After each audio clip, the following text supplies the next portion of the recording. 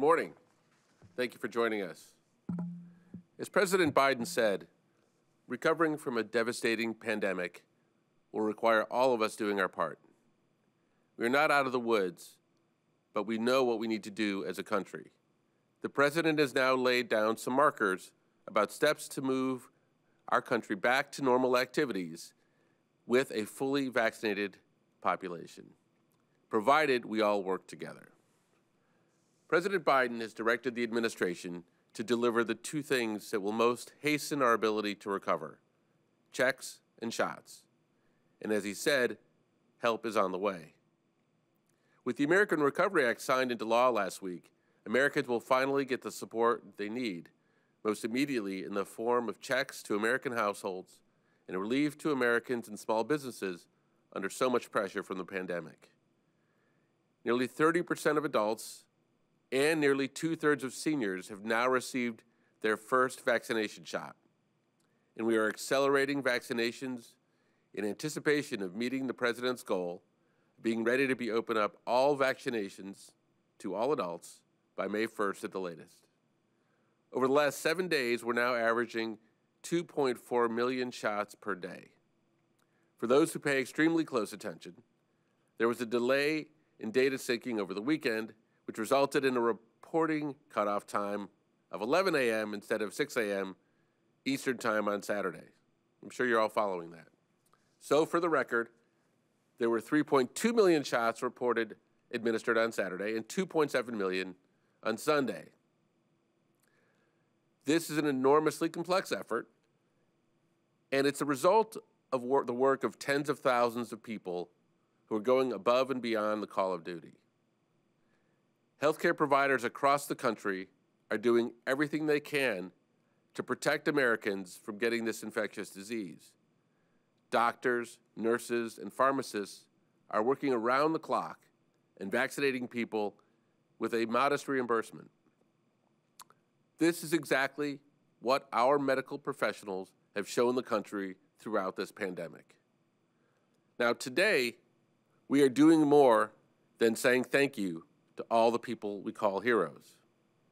We're announcing that the Biden administration will nearly double Medicare's reimbursement rates for administering COVID vaccines from about $23 per shot to $40 per shot.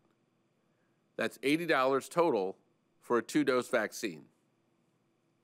Now, this will make it easier for more healthcare providers to get out into communities and give more COVID shots to people in need. We need this heroic team in particular to make sure that our highest risk and underserved populations are cared for.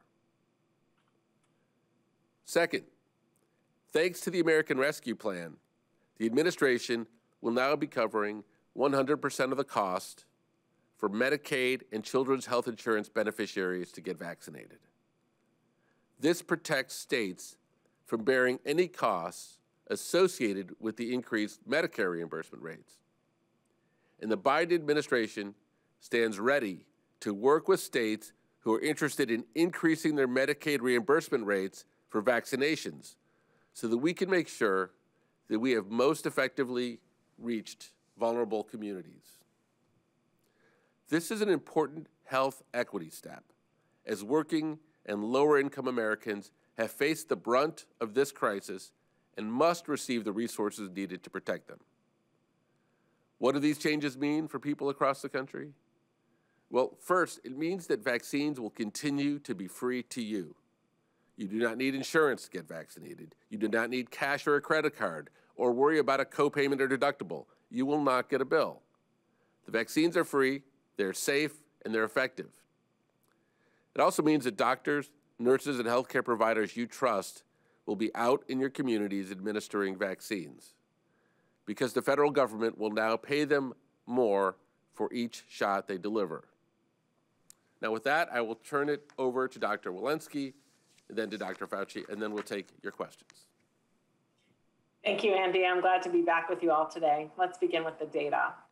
CDC's most recent data show cases continue to fluctuate somewhere between 50,000 and 60,000 per day, with the most recent 7-day average approximately 52,500 cases per day. The most recent 7-day average of hospital admissions has also declined to just over 4,700 per day. We also continue to see decline in deaths, with the latest 7-day average just over 1,200 deaths per day. We have come a long way from where we were in early January, but we still have much work to do. In some parts of the country, the weather has started to warm up, and with the clocks change this weekend, our days have seen a little bit more sunshine. And with the coming warmer weather, I know it's tempting to want to relax and to let our guard down, particularly after a hard winter that sadly saw the highest level of cases and deaths during the pandemic so far. This past Friday, we saw more travelers pass through our airports, over 1.3 million. This is the most travelers that we've had in a single day since last March, before the WHO declared the global pandemic. We have seen footage of people enjoying spring break festivities maskless. This is all in the context of still 50,000 cases per day. Equally concerning are the resurgences we are now seeing in some European countries that have had strikingly similar trends in surges during the pandemic as the United States. Each of these countries has had naders like we are having now, and each took an upward trend after they disregarded known mitigation strategies. They simply took their eye off the ball. I'm pleading with you for the sake of our nation's health. These should be warning signs for all of us. Cases climbed last spring, they climbed again in the summer. They will climb now if we stop taking precautions when we continue to get more and more people vaccinated. Please follow our recommended public health prevention precautions and be ready to get your vaccine when it is available to you. We are just starting to turn the corner. The data are moving in the right direction, but where this goes is dependent on whether we all do what must be done to protect ourselves and others. We continue to see positive information emerge from our vaccines. A new CDC MMWR published today, looking at data from mid-December to mid-February, found that the vast majority of people getting both doses of these vaccines within the recommended timeframes. Based on the report, only about 3% missed their second dose, and systems were in place to make sure that those missed doses were not wasted, a very encouraging finding. We also found that 96% of people who got both doses did so within the recommended timeframe, on or within 4 days of the 21 days for the Pfizer vaccine and 28 days for the Moderna vaccine. These findings are incredibly reassuring as we continue to scale up our vaccination efforts. They show that our systems are working and that people are taking vaccination seriously, even when it means taking time to show up for their second appointment. It is remarkable what we can do as a nation when we are united against the virus. This report also shows that a small percentage of people did miss their second dose. It may be hard for some people to get back for their second dose, but it's essential for everyone who receives a 2-dose vaccine to get both shots and get the full protection of this vaccine offers. CDC is working across the government and with state and local partners to identify and address barriers to getting both doses. Some strategies include working with trusted messengers and communities to spread science-based messages on the importance of getting fully vaccinated, partnering with jurisdictions and vaccination providers to schedule both vaccination appointments upfront or schedule the second appointment when you get the first shot, and having systems in place to send appointment reminders to patients, reschedule canceled appointments, and repurpose missed second doses to avoid vaccine wastage. And finally, making available the single-dose vaccine, Johnson & Johnson, as a terrific option for individuals who may prefer a 1-dose vaccine. Importantly, we have a role to play. I encourage those who can to help others get vaccinated. This can be as simple as helping family members and other loved ones with scheduling their appointments, reminding them about their appointments, and driving or accompanying them to their appointments. These small acts will go a long way toward protecting health and helping to end the pandemic. Finally, I want to briefly discuss a technical update to our vaccination data on the CDC website. I know many of you watch our data closely, and when something changes, it can prompt questions. Last Friday, CDC implemented an improvement to how we calculate the age of people who have received vaccinations. This was done to correct for differences in how states report date of birth to CDC and to more accurately determine the age of people getting vaccinated. As a result, there was a slight change in our age distribution of those vaccinated, with the percentages in all age groups under 75 increasing slightly, and those 75 or older decreasing slightly. This largest shift occurred among people aged exactly 75, when more than 1 million individuals previously classified as 75 were reclassified as age 74. This should not be concerning, as we're vaccinating exactly the right cohorts, and those people will be 75 sometime in the next 12 months. As CDC director, a key principle is leading with transparency. And reflecting this principle, I believed it was important for me to clarify this new approach to our public-facing data. Thank you. I look forward to your questions. And with that, I'll turn things to Dr. Fauci. Thank you very much, Dr. Walensky. I'm just going to give a brief, what we'll call science update on something that is being asked much more consistently, is that how do we approach the entire issue of pandemic preparedness currently and for future pandemics? If I have the first slide, there are three components that have been pursued now for some years. The first is priority pathogens. Pick out a pathogen that you think might be risky in the future. That could be Nipah, that could be Ebola, that could be any of a number. The other is to develop platform technologies. We've already spoken about the real advances that have been made with messenger RNA technology. And the third is one I want to spend just a couple of minutes on, and that's called prototype pathogens. What do we mean by how prototype pathogen approach helps us for future pandemics? Next slide. This slide looks complicated, but it's simple because it really tells you that this is all of the phylogenetic tree of the coronaviruses. And in red are the human coronaviruses, but noticeably in the yellow boxes are the 4 coronaviruses that each year cause about 15 to 30% of all the common colds that we all experience repetitively, usually during the winter months. So we've been studying these viruses now for decades and decades. If you go to the next slide, then in 2002, with the appearance of SARS, which we all remember, and then in 2012, with the appearance of MERS, which we all remember, we got more and more experience within this group of coronaviruses. And the next slide came to, nope, go back one. Yeah, next slide comes the SARS coronavirus 2, which is the current virus that we're dealing with. And in the next minute or so, I want to show you how previous experience has allowed us to make the kind of advances that have been so successful in COVID-19 vaccine. Next slide. This is a slide from 2017 when we were attempting to make a vaccine for MERS, the Middle East Respiratory Syndrome coronavirus. We had found, interestingly, that that spike protein that we talk about was unstable in its pre-fusion form, namely the one that we really wanted to vaccinate people with. So we made a bunch of mutations to stabilize it and to have what would be a successful MERS-CoV-2 vaccine. But however, given the fact that MERS is smoldering right now, and even though we're pursuing the vaccine for MERS, we use that same knowledge that we gained from the prototype pathogens of coronaviruses.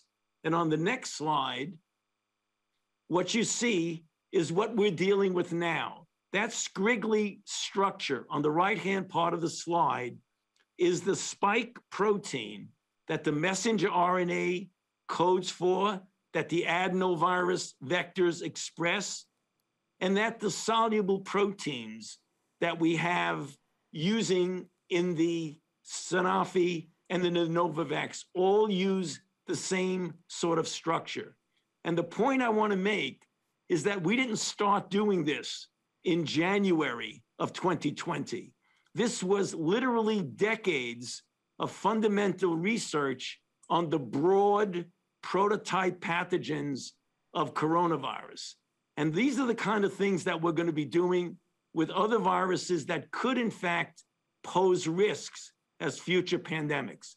So let me stop there and go back to Andy. Thank you. Thank you, Dr. Fauci. Okay, let's take questions. All right, we have time for a few questions. First question will go to Tamara Keith at NPR. Thank you very much. A question about the variants. CDC had predicted that the UK variant would be dominant in the US in March. Is it yet? Is it dominant in certain states? Which ones? And what effect is that having on the trajectory? Dr. Walensky, would you like to start?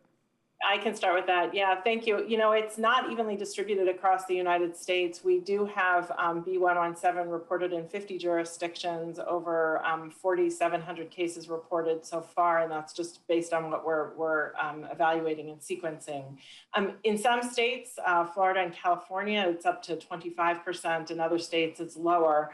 Our current models still project, but by the end of March, early April, B117 will be the dominant variant. Next question. Next question will go to April Ryan at the Grio. Thanks for doing this call. A couple of questions. Doctors, do you by any chance have solid numbers at this point on how many people have been vaccinated successfully with both vaccines as well as the one from Johnson & Johnson? And do you have adequate numbers of the breakdown on minority numbers? Because there is now a report from Brilliant Corners that talks about the reason why Black people have not gotten it. It's not what the original thought was about Tuskegee or Henrietta Lacks. It was basically, the hesitancy was basically about misinformation or no information. Can you expound, please? Dr. Walensky? So, you know, we keep updated numbers on our CDC website. They're updated every day. I can tell you that 37.45 million people have received 2 doses of, are fully vaccinated, and that 107.6 million people have received at least 1 dose of a vaccine. I don't have off the top of my head the racial breakdown this morning, but that is available on the CDC website. I think we still have a lot to learn with regard to why you know, some communities are not choosing to be vaccinated. Some communities are more hesitant, and I would be reluctant to say that it's the same reason for every community. I think we have to meet people where they are as we try and get all communities vaccinated, and we have to understand that there's not a singular underlying reason, but many reasons. Yeah, let me just maybe extend that just for a minute. We also are very, very much involved in trying to get better access for the minority populations. It is, you know, not just the idea of hesitancy, but the fact that we have been, and you've heard the president himself say very clearly that with the community vaccine centers, with the community health centers, with the pharmacies that we're giving vaccine to, particularly in areas where minorities are represented, as well as the mobile units that are going out. So we are right now being very actively in going out in a proactive way to make sure that any inequities that exist, we can then essentially eliminate them. And that will be one of the things that are now going forward, we're putting a lot of effort into. It's critical. Okay, next question. Next, we'll go to Elizabeth Wise at USA Today. Let's see. Thanks so much for taking my question. We're hearing so much about other countries requiring some type of vaccination proof to enter those countries. Is there anything under discussion at the federal level to provide some type of vaccine, for want of a better word, passport? Yeah, let me take this, Elizabeth. It's an important question. As more people get vaccinated, Americans are asking the question, how will I be able to demonstrate reliably that I've been vaccinated? And you know, we have a couple of core beliefs about that. One is that it's not the role of the government to hold that data and to do that. But we do believe that where that gets done, there is a right way and a way that's not as good. And the right way is these should be private, the data should be secure, The access to it should be free. It should be available both digitally and in paper and in multiple languages. And it should be open source. So those are the right kind of principles for someone to be able to have, be able to demonstrate that they have had a vaccine. And we know that there are efforts that are underway led by nonprofit collaboratives and the private sector, all working on exactly that type of thing. Next question. Next, we'll go to Ann Flaherty at ABC. Hi, thanks for taking my question. I wanted to ask about this study that found that 3 feet in schools might be safe as long as there are masks. Dr. Walensky, are you revisiting the CDC guidance on this? And also, can you tell us where the 6 feet came from? Was that ever studied with masks? Thank you for that question. Yes, we're looking at this carefully. The 6 feet data came from early studies with and without masks from respiratory viruses, flu viruses, as well as SARS and other coronaviruses, the MERS virus that Dr. Fauci just spoke about, and how how far aerosols and droplets can travel in that context.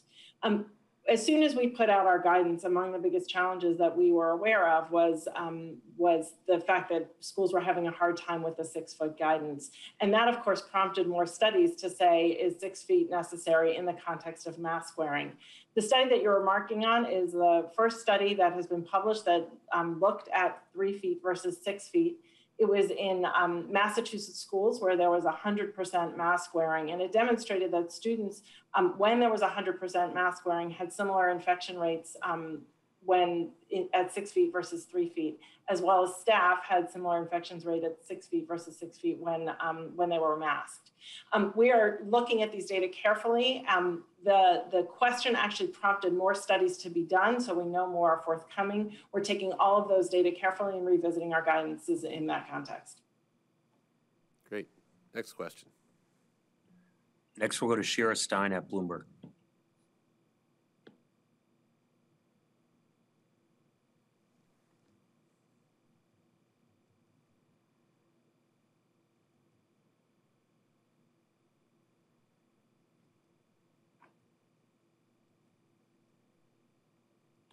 Shira, are you with us?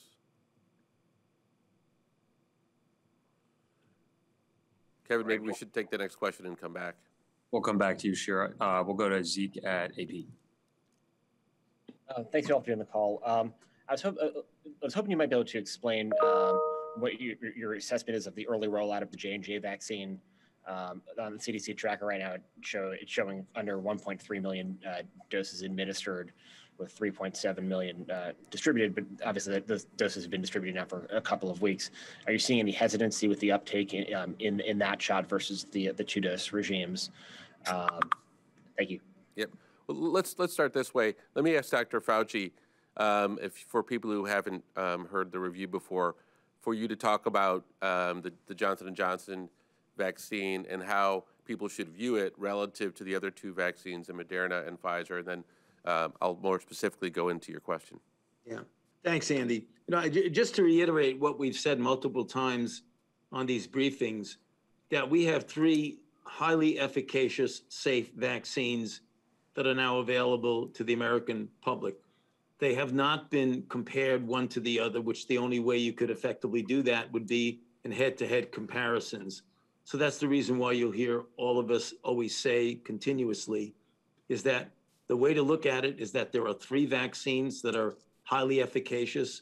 If you go into a place and you have a certain vaccine available to you, take that vaccine rather than waiting for another vaccine, because all 3 of them are highly efficacious.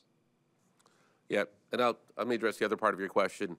So look, we watch this data, as you can imagine, incredibly closely. We don't have reason for concern at this point. To remind everybody, the Johnson & Johnson vaccine came out with it's no secret, a relatively small amount of doses. Given that, we know that states are metering how they're putting out the doses to be a little bit more straight line. And then Third, that we are seeing it continue to ramp. There was a day this weekend where we saw 300,000 Johnson & Johnson doses. So I think it continues to climb. I think the key operative word in your question is early. By the time we get to the end of the month, I think we will see the ramp pattern where we expect it to be. Next question.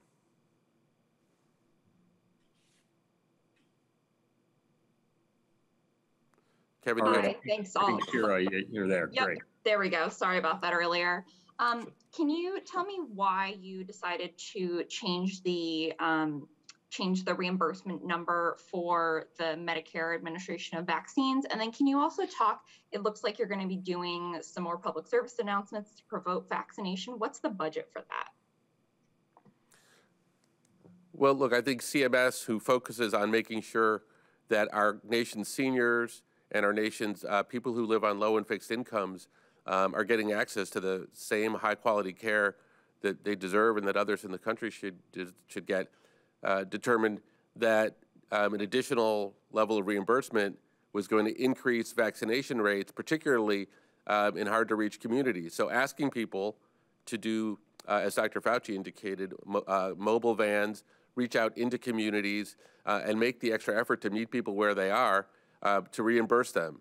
We believe that the medical professionals that are on the front lines of this vaccination effort, by the way, the same people that are on the front lines of this entire pandemic need to be taken care of. And we think that's going to do a job of both increasing vaccinations as well as improving equity. And that's the reason behind it. Your second question was about education campaigns. Was that what it was? Yep. Yeah. So look, let me say this.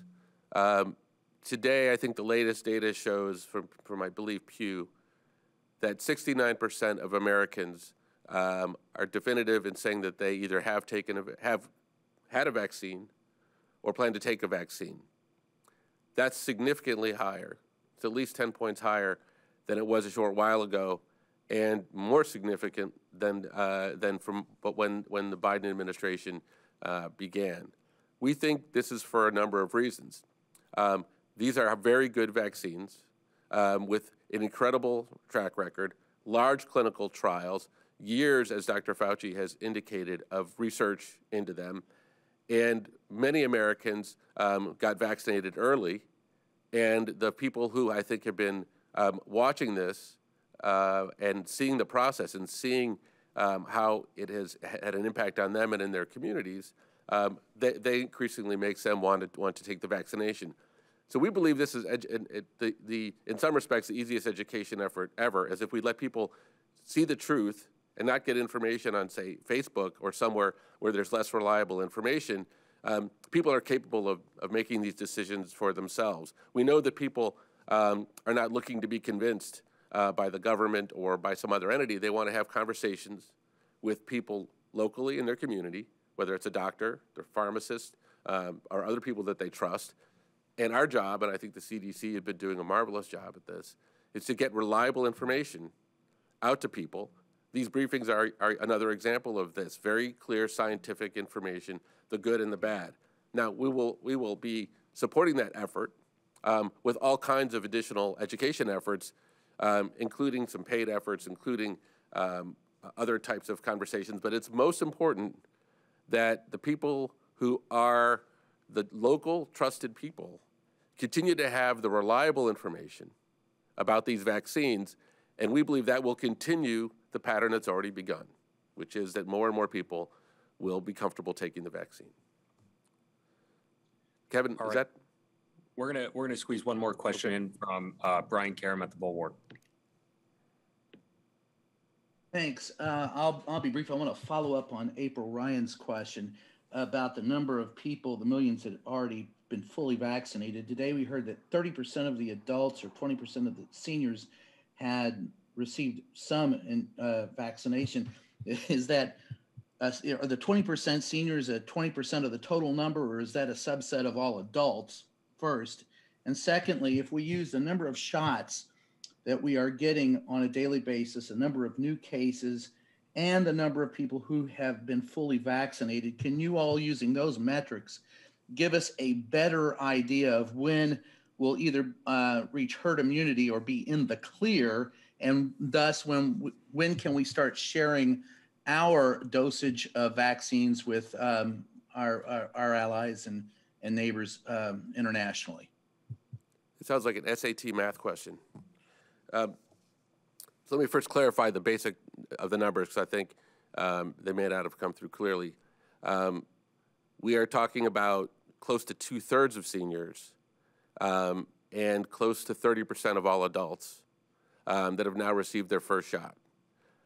And I think it's important, for reasons that I think both Drs. Walensky and Fauci can articulate, that people get their second shot, largely because of the durability and the variants. So as we report these numbers out, this is to report on the progress and the very hard work of tens of thousands of people, but it's by no means should be perceived as declaring victory. There's much more work to do. I think the question that you're asking in some sense is, when will we reach herd immunity? When will we have enough doses, et cetera?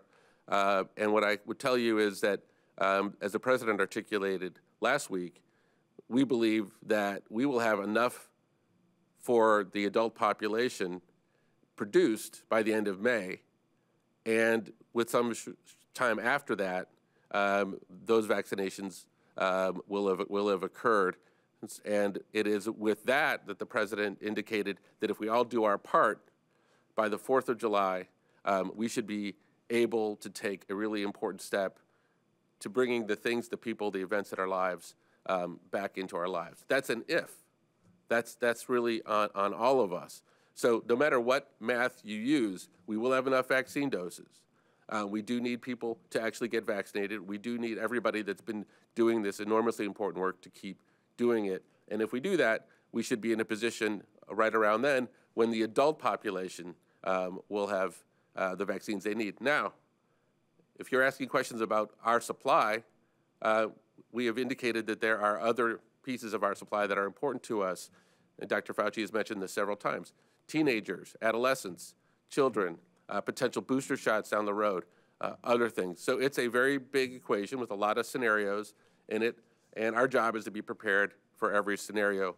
Now, having said all that, I think there was a part of your question about the world, about the globe, and so maybe I can ask Dr. Fauci to talk about the efforts that we have undertaken already, even as we vaccinate our country, to make sure we're playing a leadership role in the globe. Yes, thank you, Andy. So, as you well know, on the first day of the president's presidency, his tenure, he had me go out early in the morning and make a speech to the executive board of WHO saying we're going to rejoin WHO and we're going to be part of COVAX, which means, that we've made a commitment of $4 billion that the United States will be giving to COVAX, which is a multi-organization, multi-country effort to help those countries that do not have the resources to be able to vaccinate their people to get them vaccinated. In addition, it's become clear that after we get our people in the United States vaccinated, and remember, we've suffered terribly with over 530,000 deaths thus far. So our responsibility of getting our people vaccinated first before we start giving doses to other countries, which we will be doing that if and when we do have a surplus, which it looks very much like we will. But that will not occur until we actually have our people vaccinated. But the $4 billion has already been implemented. Part of it, $2 billion, and then $2 billion to come. So we're very actively involved in thinking about and caring about the plight of other countries. Andy, if I might just make one comment that was made part of the question, we should not get so fixated on this elusive number of herd immunity. We should just be concerned about getting as many people vaccinated as quickly as we possibly can, because herd immunity is still somewhat of an elusive number. We made a projection of it would likely be, I've said many times, somewhere between 70 and 85%. but we don't know that for sure. So rather than fixating on that, why don't we just say, get as many people vaccinated as quickly as you possibly can. And every day that goes by now, with more than 2 million doses going into people, we're getting closer and closer to control of this pandemic. Thanks, Andy. Great, thank you. And thank you all for listening in. And I really want to thank again the doctors, nurses, physicians, vaccinators, people around the country who've been and are continuing to be part of this extraordinary effort that we need to keep going. We will be here Wednesday to do this once again. Thank you.